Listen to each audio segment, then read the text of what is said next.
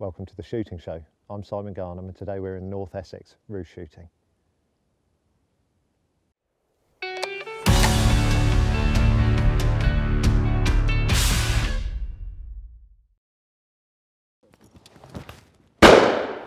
We're off.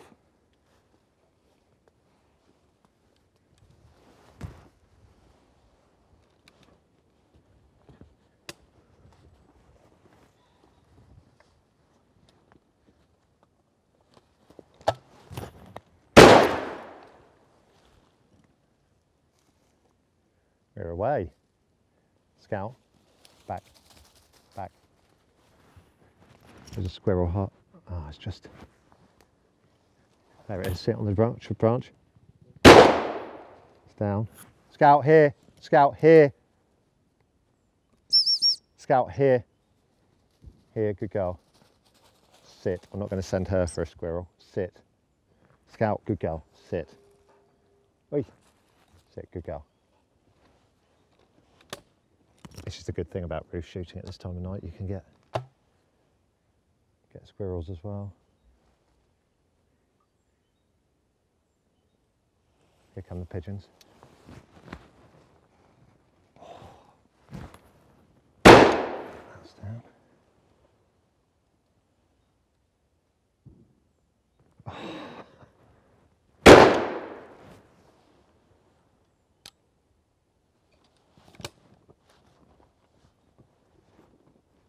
I tend to try and pick the birds as I go along when I'm roost shooting, because as it gets dark it gets harder and harder to mark them. So I've got a pigeon down here. I found that squirrel, but I'm not going to take it with me. Although Patrick Galbraith, the Shooting Times editor, loves cooked squirrel. I'm not such a fan myself. And then I've got one down behind me. This is not the normal corner that they come into, but because we've got this strong northerly, I'm banking on them wanting to roost in these ivies, where they'll be a bit more sheltered.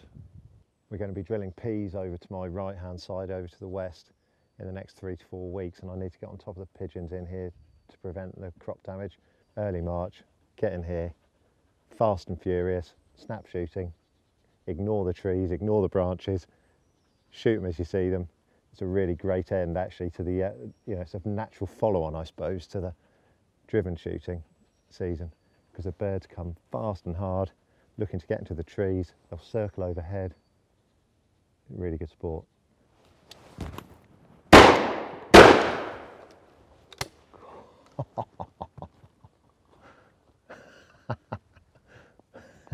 We're going to have to go a long way for that one, dog. Curled over my right shoulder, looking to come into these, and I think it must have just seen me at the last minute, and they both exited with the wind in their tails. One of them dropped. I need a good dog for roost shooting, don't you? And you're not bad. What you tend to find is they come in singles, pairs, and then in a great cloud of them. Really exciting. It's down. Back.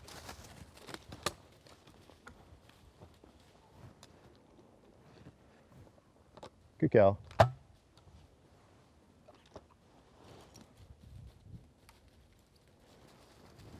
Good girl.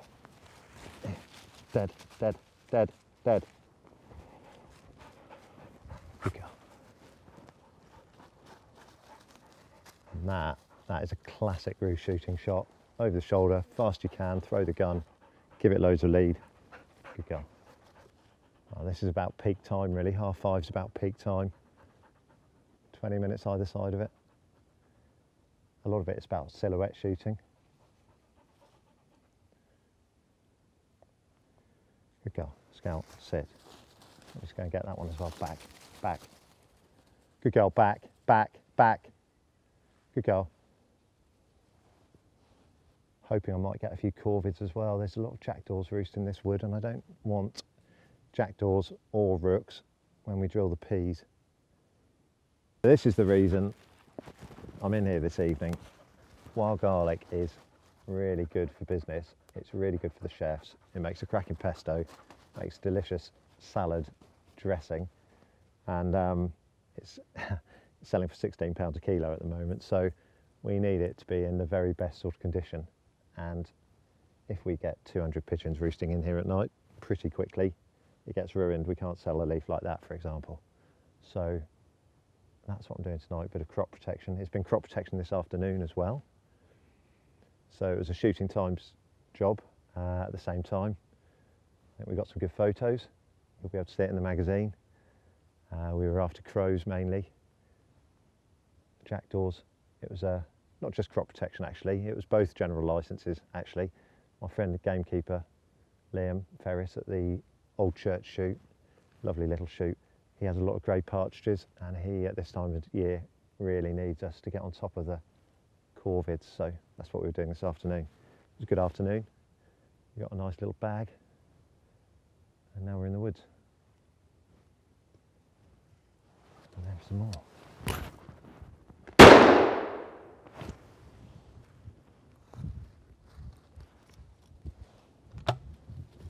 Here. Scout, sit.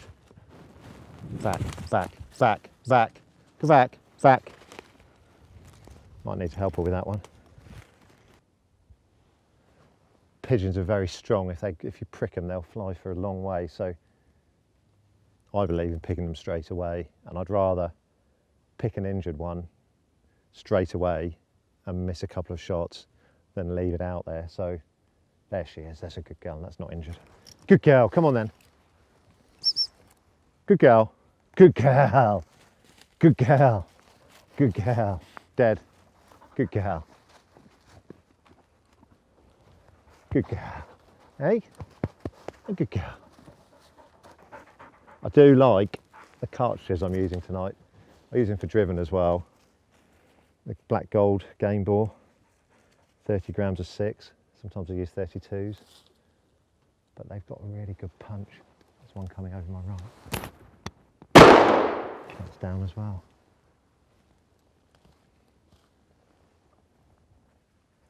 Sometimes they'll come back round as well in the second one. If the first bird drops, weirdly, I must be very noisy up there, I suppose, in the wind, because that one didn't, but it was a pair and got the first, and then the second kind of thinks, well, my mate's settled. Scout, go back, go back. Good girl, back, back, back. Good girl, where is it? I tend to shoot the top barrel first with roosting, just that bit tighter choked. I don't know why really, but for long shots like that it seems a good idea. This is chestnut coppice in here, and the bit that Scout's going to now I've been coppicing. There she is, good girl, come on then. That's a good girl. Come on then. Good girl. Good girl, dead. Dead. Dead. Good girl. Good girl. Oh. Bag is growing. What's that, 6 I think, 7? What is that? Good girl. It's not a big bag game, roost shooting. You don't get 20s and 30s. It's a good night if you're getting double figures. I don't think we're going to get in double figures tonight, dog, are we? Lost there. Lost, lost, lost, lost, lost. Good girl, come on then. Good girl, here, dead. Here, dead. There's Scout here. Good girl, dead. Dead, good girl.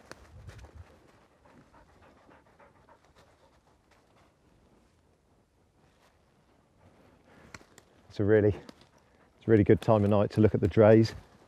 The squirrels have been out and hunting. They've come out of their hibernation if they have hibernated. And there's a dray there, and there's a dray there, and it's one of the reasons I like this corner, just to keep on top of the squirrels. Because this is a great little wood. This is a great little wood for nightingales. Yeah, and we've got grey partridges out as well, all round it, so need to keep on top of the squirrels.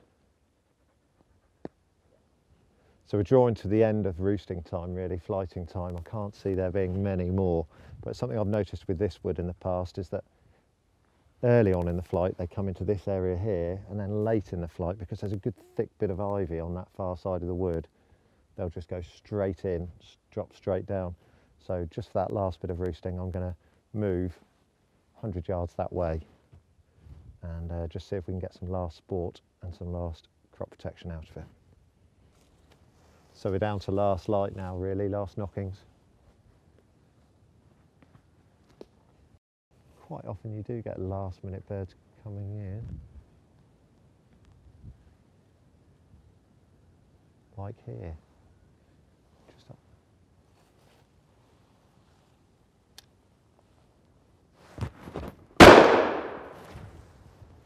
Back, back, back.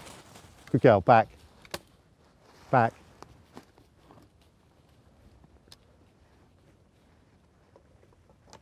Good girl, back. Scout, back. Good girl. Get out, out. Good girl, out, out. Good girl, you're on it, you're on it, you're on it. Lost there, lost there, lost there. Good girl, come on then. Good girl, come on then. Good girl. Dead, good girl. Dead. Good. Shooting's the sort of thing that you just hang on and hang on and hang on and you just think, oh, maybe there's another chance, maybe there's another chance. Well, I am going to call it a night with that. I'm happy with that. We've got 7, I think. I'll count the bag when we get back to the truck. But that's a nice little evening's flight on top of a good afternoon over the maize. Yeah, I'm more than happy with that. Well, back at the truck now, the moon's up and it's pitch dark. We picked 6 pigeons and a crow and a squirrel. Not a bad afternoon, really. 13 shots. It's about average for me. If you'd like the video, give it a like and don't forget to subscribe to the shooting show. So this week we're going to be having a look at the new Pulsar Digex C50 rifle scope. Now this is a night vision scope, but it also incorporates a very clear and very good colour day screen. So the Digex has 3 modes. It has the colour day screen, it has a night vision mode, and it also has a twilight mode. So the twilight mode is basically used at dusk when using an IR has no real benefit. If you're using this at dusk when it's just getting dark but not quite fully dark, then it will pick up any ambient light and it will still give you a colour picture even in very low light conditions. So the C50 actually needs very little ambient light to give a colour picture. I was in fact using this scope just the other evening to film a fox in my garden, and it's probably about 30 yards away, if that, but there was no real light source there, just a little bit of light coming from the next door neighbour's window, and that was just enough to pick the fox out, and I could see it in colour as well. So I was actually very impressed with just how little light this actually needs to work. So as you can see, the scope also incorporates the 30mm scope tube body, so you can use normal day scope mounts with this. Focus is on the front here, and just in front of that you have the secondary ring, which allows you to switch between day and night mode. You'll also notice a built-in scope cap on the front there, which is a nice little addition. So as you probably gathered, the scope also has an inbuilt recording function which stops and starts from a touch of the button on the eyepiece. It's recorded directly to an internal memory, so there's no SD cards or anything like that to mess about with. Another nice thing is it also records sound, so a lot of night vision scopes for some reason or other tend not to have that feature on them, but to have sound with your videos definitely enhances the viewing experience. It's also a very straightforward scope to use, and you've got all the main controls here on the eyepiece. So you've got the power button, the magnification button and the record button. You'll also notice the scope turret on the side here has a centre push button and also a scroll feature which allows you to select options in the menu and scroll between them. So the scope can be powered by 2 different power sources. The first is a internal rechargeable battery which is charged through the USB port on the opposite side here. The other is via a removable internal battery. Now these batteries are a 3.7 volt, if I remember right. Yeah, 3.7 volt battery, which just drops into there. Get it around the right way, that way, and then you replace the cap. So runtime on this scope, realistically, if you're using a thermal spot as a spot and you're just using this in standby mode and then putting it on to take shots, then realistically you're probably looking on, well, you're going to get all night from this scope. It'll last you a standard foxing or rabbiting session, and you've always got those internal batteries which you can drop in there as an extra backup. So as you can see by the footage, I'm actually using an aftermarket infrared illuminator.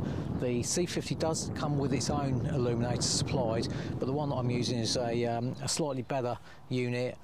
It gets more range and it will also give a slightly clearer picture. So to get the most out of it, I would definitely recommend, same as with any night vision scope, I would always recommend an aftermarket illuminator. This I've just attached to a little piece of Picatinny rail there, which I've got on the scope, and that just allows me, using the Wicked Light quick release mount, to quickly and easily add or take off the infrared, and it's fully adjustable as well, so it's a great little addition to this setup. So also, like a lot of night vision units these days, the Pulsar also incorporates the one-shot zero function on there, which is very handy, and they've also built into this a freeze frame feature, which allows you to kind of freeze the image that you're seeing and then move the auxiliary cross onto your point of impact, so it makes the whole zeroing process a lot easier. They've also incorporated into this the picture-in-picture mode, which is something that I regularly use, and I find that's very good just for precise aiming. So in the field, I've been very impressed with this scope. It's very much like the standard day scope, in as much as you've got the front focus there, and as I've said, you've got all the basic function controls on the eyepiece there. So it's quite an instinctive scope to use when you're out hunting. The other thing I like about it as well is it's a nice looking scope. It looks a lot like a day scope, so it doesn't look out of place on a traditional styled hunting rifle. So I think that pretty much covers the basics of the scope, and I've enjoyed using and testing this. So I think if you're in the market for some new night vision, I think that at just over £1,200 retail price, I think that's definitely a unit that's well worth considering.